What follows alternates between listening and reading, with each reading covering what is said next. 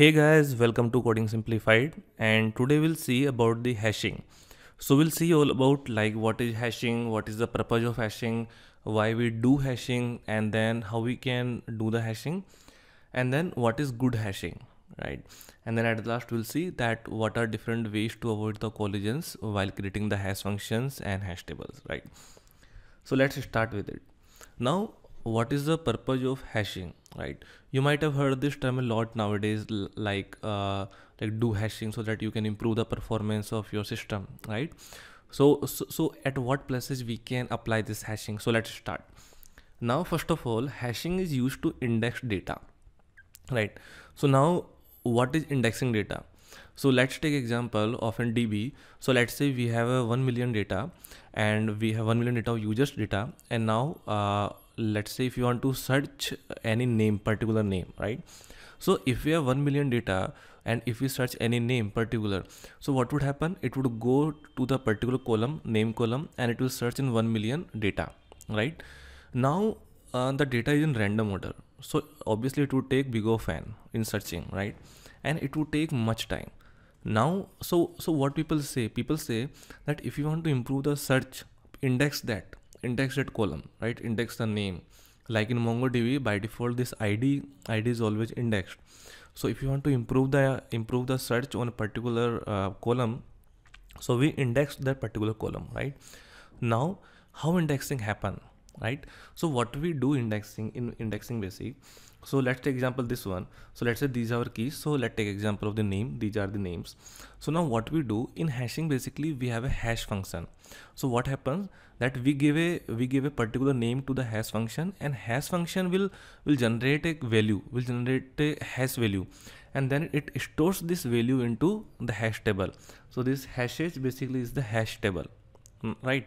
So what happens next time? Let's say if you are searching this Lisa Smith, so it would check in the hash functions that what was the value which was generated through hash function, and it got the value. Then it will directly go in that hashes, it will search, and it will return you value, right? So earlier, when in 1 million document, when it was giving you a result in big of n, now it is giving you in big of 1, right? How? Through hash function, right? Because hash function giving you value, and then it directly searching to the hash table, and it is giving you a value, right? So now you can see the importance of hashing, that how it has improved your searching, right? So that is why in indexing we always use the hashing, right? Though we have the sorting and other algorithm to index data, but hashing is the best algorithm, right? So this is of one purpose. Second purpose is in cryptographic application. So now you could understand from here. Let's say if you are giving this name, this John Smith, to someone, and so let's say if you pass through network, and so someone can intercept and he can easily retrieve, right? This is a name, but let's say if there is a password or something else, there is a critical information, so you can directly intercept and get the information. So now what you can do, you can basically create a different value through hash function, because hash function will create another value. So nowadays we have like MD5 hash function or other functions which we can use directly. So it will generate a value, and then will transfer through network call, right? So by this way, if anyone even intercepts, so he could not recognize like what is the exact value, right? Because he doesn't have that hash function, right? So this is a second purpose. Like in cryptographic application, we can use this. Now, third is sharding the keys. So sharding the keys is very important nowadays when we have the distributed systems, because when you have the sites like Facebook, Amazon, so what they do, they don't rely on one server, on second server. They have a distributed server across the regions. For ASEAN, for Europe, for US, they have different servers, right? So wherever we need to shard means whenever we need to distribute the keys, we can use this hashing. Now finding the duplicate record. So obviously now you could see from here, let's say if we have already this Lisa Smith in the hash table. So now if another name comes again, so we can directly go there and we can say, oh, this value is already filled. It means this record is already exist, right? So through that we can find the duplicate record. So this is the another one application. Now there are several other applications that we can do through hashing, right? So that is why hashing is very much important. And now we'll see that what all is hashing and how we can do it. So let's go directly to the sentence. Thus, hashing is generating a value or values from a string of text using a mathematical function called hash function, right? So hashing is all about the hash function and hash table. We have the two things in hashing: hash function and hash table. Now, what hash function does? Hash function basically generate a different value from your original value, and it it put this hash functions generated value to the hash table. So this hashes is kind of hash table, right? So this is the hashing. Now, hashing is one way of enable security during the process of message transmission when the message is intended for the particular recipient only. So this is the same thing. This is basically explaining the purpose of hashing, right? So now let me take example of this of some values, that how it happens. So let's say if we have these values 21, 56, 72, 39, 40 and 96, right? And let's say earlier these values were simply stored in a list or in an array. Now we want to put these values in a hash function, through hash function, so that we can get faster result like this. So now what would happen? We would have two things: hash function and hash table. So this is the hash table and this is the hash function. Now choosing a size of hash table is another is again important. So let's take example. Let's say we have the size 10 from 0 to 10, and we have a hash function, basic function x mod 10. So x mod 10 is a basic thing. Now let's start. So let's start from 21. So when I will do 21 mod 10, it would give me 1. So I know that where it would store. It would store in the in the 1th position of the hash table. So it would directly go and it will put 21. So now what would happen if next time 21 comes? It knows what is the location of 21. Location of 21 is this one, right? This 21. Now let's say if 56 come. Now in the case of 56, so 56 mod 10, it means it would go in this location 56, right? Now 72. So 72 will go in this location, 39 will go in this location, 48 will go in this location, and 96 will again go in this location, right? So obviously if we have the simple x mod 10, it would replace this value, right? So now you can understand from here that if anytime next time we search any value, so we know exactly where is that location, what is the location of our value. So if you search 39, we can directly get from hash function that the location of 39 is this, so it would return me this value, right? So these are the basic value. But when we have the nodes, when we have the object value, so what we do, we basically store the addresses. So let's say if x is the object, so it would generate a value from hash function and it would store the value from here. So we can directly get the address of that object and we can simply return, right? So this is how this hashing works. Now we'll see that what are the different complications in hashing and how hash function and hash tables are important, and how we should decide that what is the hash function, right? So now what is a good hash function? So as you can understand from here that if we have the x mod 10, so you could see that when we were at the 6th index, so 56 and 96 both are in same place, and when we have this system, so x mod 10 what we do, it would basically override the 56 and 56 will be lost, right, in this case. So our hash function is very important, what we are choosing. So this x mod 10, this is the hash function, this is very important, right? So now what is a good hash function? First of all, it's easy to compute, correctly said. Now even distribution.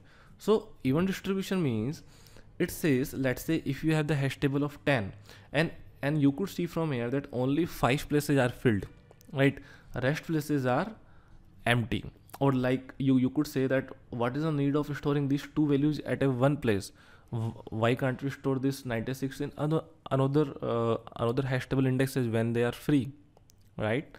So this is a one thing, that even distributed, or you could say like why they are located in the same place, why they are not evenly distributed, right? Now less collision means this kind of thing, like 56 and 96. So it means that if you have the more collision, so there is no point of having the hash table, right? Because it would take more time to search. So that's why it says that your hash function should be like this, that it should have the less collision as much as possible, right? So these are the some of the important things that we always need to take care whenever we are deciding the hash function. Now, how to resolve the collision? So as you could see from here that 56 and 96 were put in the same place. So now we want to avoid that. So how we can do that? Let's see. So it's saying that first of all we have the simple collision handling. So we can have a separate chaining whenever we have the more than one item in a cell, a new item will be at the front. So what is meaning by it? Let's say if we have this 56, 96 here. So first item would come 56. So it says that rather than here, first you will install the 56 here. But if any new items comes which is at the same place, at the same cell, so you would create a linked list and you would put the new item at the front. So this 96 at the front. So what would happen? Let's say if you are searching 56, so it will go directly here through the hash function, and now it would search that whether this item is equal to 56 or not, right? So this is the one thing, like in Java also you could say that we have the two things. First is hash code and secondly equals. So if your hash code is same, then it search through equals, right? Because hash code value is same, so now there is no alternative but to search with the exact name, that whether these values are equal or not. So first it would say okay, 56 is equal to 96, it is not. Then it would go here, 56 is equal to 56, yes, and then it would return this value, right? So this is a thing, hash code and equals, that we use in Java. So this is a simple collision handling. So what we can do, whenever there are same values at same place, we can put the indexing, we can put the linked list, and we can use it. So this is known as the open hashing, because we are basically creating linked list to add the collision outside of the hash table. So this is the hash table and these are the linked list which we need to create extra. So this is out of the hash table. This is why we call the open hashing, right? So now what is the problem? Problem is, it says by this way we can insert all the items, but searching and deletion will take time, obviously. So let's say if you are searching 56, so for searching 56 you need to have two things. First you would search through hash function, and then you will apply the linear search in searching in the linked list, right? Because in linked list we can search only in the big of n. So this is the two things that we need to do. So that is why this is a basic problem. Now we'll come to the second option of resolving collision, which is open addressing. So open addressing, or it is called the closed hashing. Closed hashing, why? Because basically we need not to create the another linked list. We are doing all the things in the same hash table. So first of all, it says through linear probing. So linear probing says that whenever you have the same value in the same cell, so like here when it was the 96, so what you could do, you could basically search in the next cell that whether that is free or not. So like you could see from here that when it was 96, so the next cell is free, right? So you could simply go in the next cell and you could see that if the next cell is free, then just put the new value into that cell. So now let me tell you. So by linear probing, it says if x mod 10 is already present, then do on x plus 1 mod 10, and if it's present, then do on x plus 2 mod 10, right? So now you could see that if this 96, so 96 came here, it says that 96 mod 10 is already filled. So now it says 96 plus 1 mod 10, which is 97 mod 10, which is at 7th. So now put this value at this position, right? So now let's say if there is a new value which is again in the same place, let's say 106. So if you would insert this 106, so it would again go in the next one. It would say this is already present. It would next one, then next one. So 106 would be placed here, right? So now what you could see here, that even for putting the value, we are basically searching one by one, right? And so basically we have a batches. So like this is a one batch, now this is another batch, which is not that good, right? So this is a one problem in the linear probing, that it will block off data in chunks but not evenly distributed, right? These are not evenly distributed. So for that we could have the quadratic probing. So in quadratic probing, what happens, that rather than, so earlier it was only x, now it will be x square, right? And we'll start from x equal to 1. So you could see here that 96 would be placed here because this is 1. But now when 106 would come here, so basically it would, rather than searching here, it would directly search here, right? It would directly search here, then it would search in 9th place. So now what we are doing, we are basically doing through x square. So this is quadratic probing, right? So this will be more distributed than the linear probing, right? Then we can have the double hashing. So in double hashing, what happens, that this fi, so rather than this I which was in linear probing and which was in quadratic I square, so which would have a different function, and it would be I into h hash 2x. So this could be again like r minus x mod r, and then this r equal to, it can be any value. So like in this case it is 10. Now we can have 7 also, any prime number, right? So through the double hashing, so now what would happen, this x plus 1, so we could, so let's say if this value is r minus mod 7, so we can have this evenly distributed system through double hashing, right? So that's it guys for this hashing. We have seen that what were the purposes of the hashing. Then we saw that how hashing is done, what actually happens in hashing, then what is the hash function, what is the hash table, and then what is a good hash function. Then in the case of collision, what we should do, we can apply the linear probing, or we can apply the quadratic probing, or we can apply the double hashing. So that's it for this video. And if you have any doubt, if you have anything that comes to your mind, please write in the comment section and we will try to answer that. So thanks guys, and if you understood this problem, then please subscribe the channel for more such videos. Thank you.